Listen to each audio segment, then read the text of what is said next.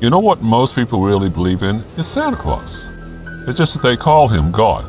Someone who's really powerful and who will do things for them if they just push the right buttons. It doesn't help that the churches also teach this myth in one form or another.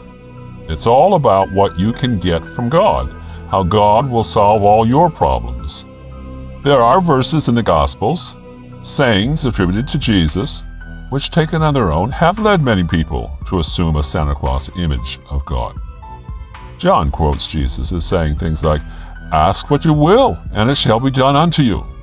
Sounds pretty good, doesn't it? Santa himself would be hard-pressed to compete with this wonderful wish list offer.